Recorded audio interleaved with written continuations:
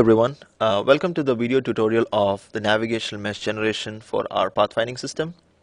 So in this tutorial I'll be giving a detailed step-by-step procedure on how exactly to create the mesh that is going to be used with the pathfinding that we have implemented.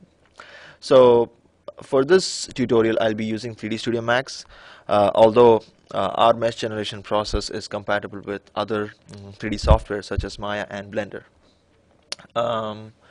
So let's begin with creating a very simple and basic environment. So what I'm thinking is a simple plane and a box on it.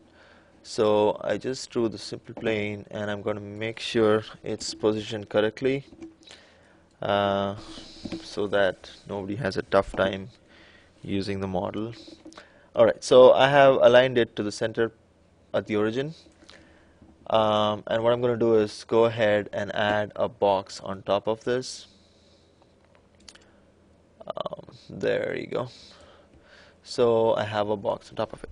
All right. So now what? So now that our environment is done, I'm just going to go ahead and export it as an egg file. So select the egg, add the entire scene. I'm going to call it the environment. Just overwrite an existing file that was there.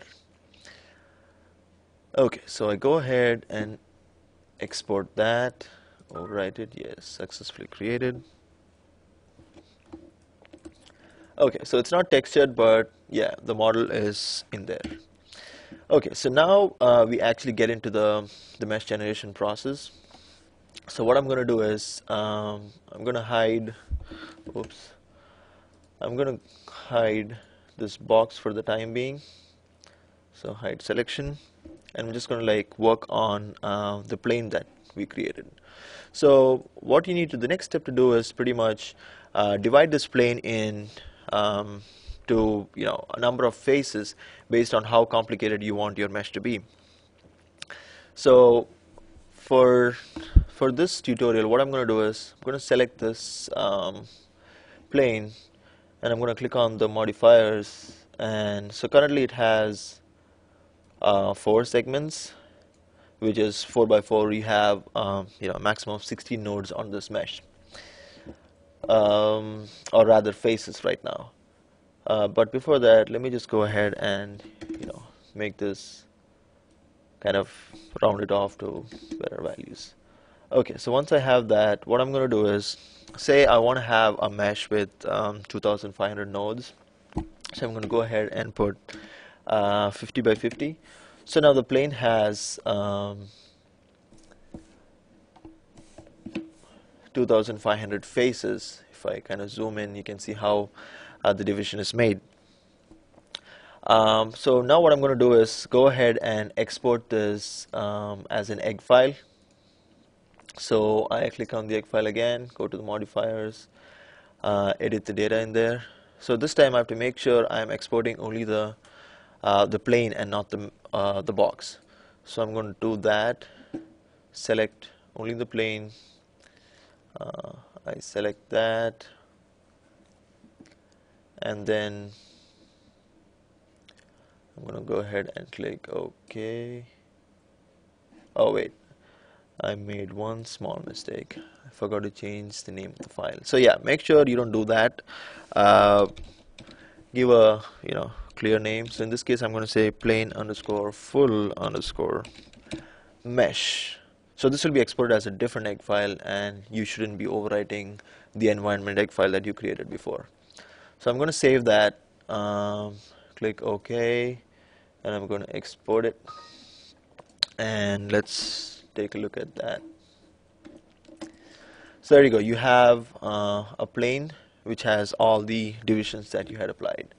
So now the next step is important.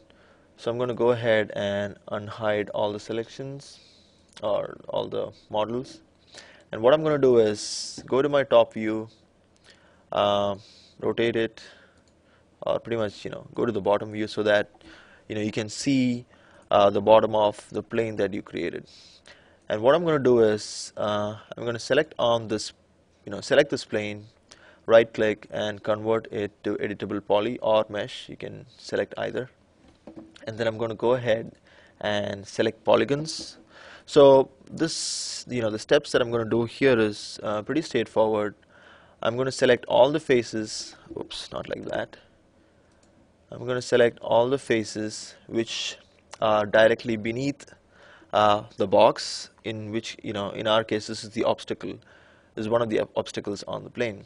So I'm going to go ahead and select all the faces on the plane um, which are beneath the box that we have created. So which is indicated by the red highlights. So I'm going to go ahead and delete that. So as you can see in the perspective viewport, the area that was kind of beneath the box has been removed. So all the faces beneath the box has been removed from the plane. So I'm going to go ahead and hide the box again.